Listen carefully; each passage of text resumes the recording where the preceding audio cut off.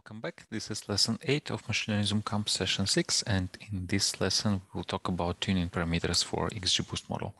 So in the previous lesson we talked about XGBoost and we trained our first model and we used the default parameters. So this was the parameters we used here. We used the default parameters and we saw how well or not well it performs, and we saw that we can get almost 82% of AUC, around 25 trees, and then the performance declines. So this is what we did in the previous lesson. And in this lesson, we will tune these three parameters. So we'll tune parameter eta, max depth, and mean child weight. We will start with eta. Eta is also called learning rate.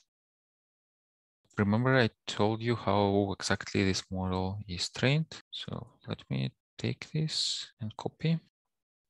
When we train our second model and when we combine the predictions from the first model with the second model, eta says how much weight this second model has when it's correcting the results of the first model. So if the weight is 1.0, then all the predictions are used to correct the predictions of the first model. If we use only 0.3, then instead of adding these predictions 100%, instead of correcting all 100%, we use only 30%. So we're moving in smaller steps. This is the size of step. If it sounds confusing, don't worry. We will now try different values of eta and see how different values of eta affect the performance of our model. So this is the model we trained previously. So these are the default parameters. Let's train it one more time. What I want to do now is create this dictionary that I'll call scores that is empty now. And I want to add the scores for each value of eta. For example, for eta equals to this parameter. So I want to make a key that looks like this, eta equals, and then XGBoost parameter eta. Then it is evaluated to this string. So I want to use as a key in this scores dictionary. Let me just call it key. And then the value will be the output of XGBoost that we captured here. So let me use the function, this parse XGBoost output. And now this dictionary for this eta, it contains the data frame. So I can print it like that. This is the output of XGBoost that we captured. And now let's change this to, 1.0. This is the maximum value we can have. Let's run it one more time. I will move scores up. I'll put scores here, not to accidentally override it. And now you can also see what the key is. So now the key is actually 1.0. So now the scores dictionary should have two values, two keys. This is the second key, the second value, which we will plot as well. But now I want to evaluate 0.9. To see 0.1, sorry, 0.1. And let's also take a look at 0.05. So now it will finish, yes, 0.05 and 0.01. So let's see what kind of keys we have. So we have eta 0.3, 1.0, 0.1, 0.05, and 0.01. So we have all these data frames, all these scores, all these evaluation results. Now let's plot them. So for key, then data frame scores, in scores items, we will plot it. So data frame scores is the first value. Let me just copy this. Data frame score. So number iteration and AUC on validation, and then for label, we will use the key. And let's plot also the legend. Yeah, okay. So a lot of things are going on here. I think we plotted too much. Let's do this for a couple of etas. So first we'll do eta equals 0.1, then we'll do eta equals 0.3 and eta equals 0.1. In etas, so data frame score equals scores eta and label eta. this is a bit easier to understand. So this one is 0.1, this one is 0.3, and this one is 0.1. So what we see here is that 1.0 is worst quite quickly. So around first 5 iterations, it get K performance, but then it drops and it stays at quite a bad level. And then the next one is 0.3.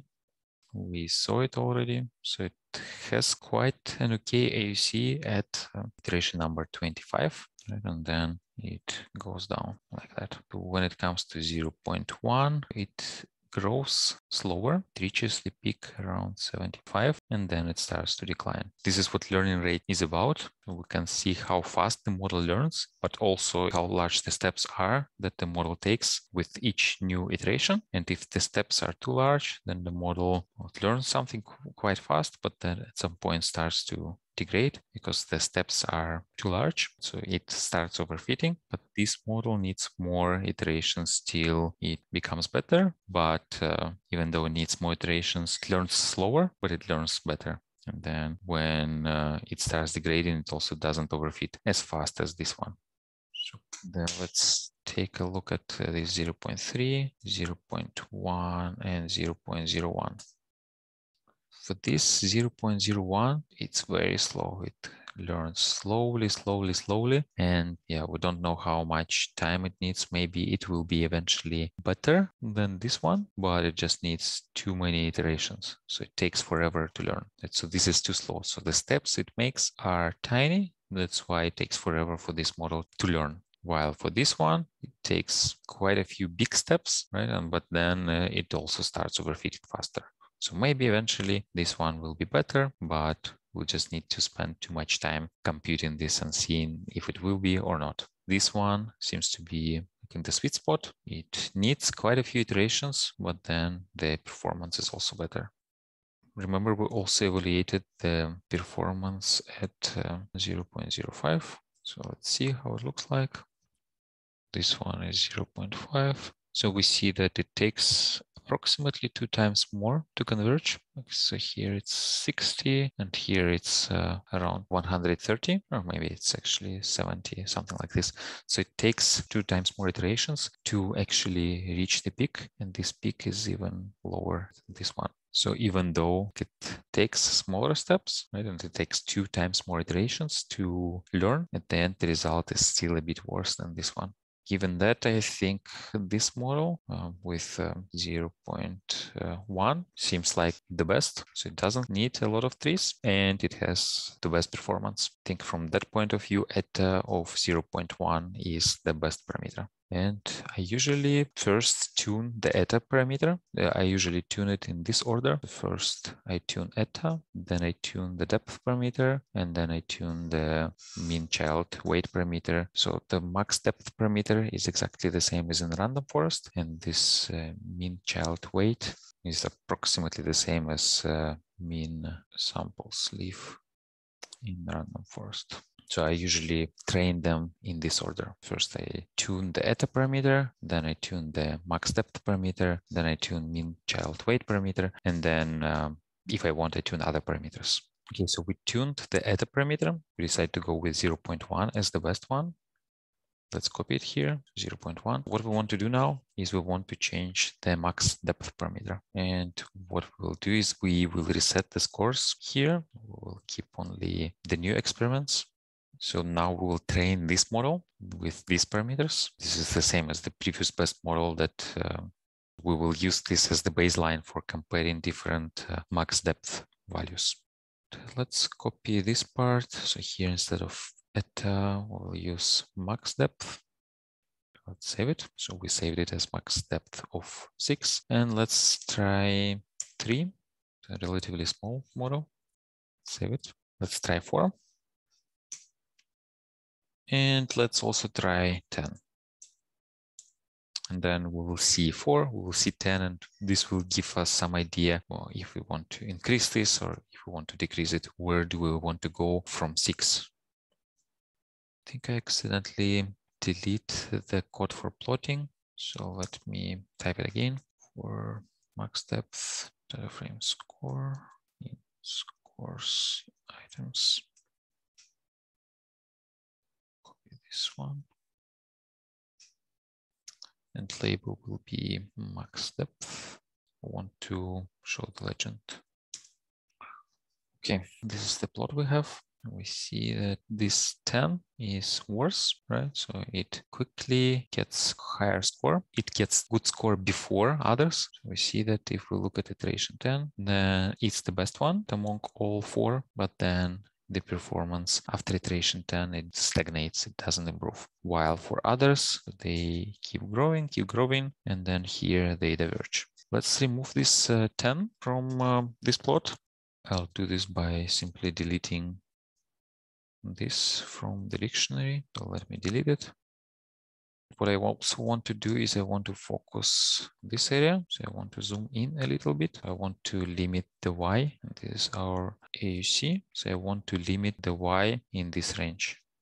For that, I'll use PLT Y limit. So I want the minimum one is 0.8 and then the max is 0.84.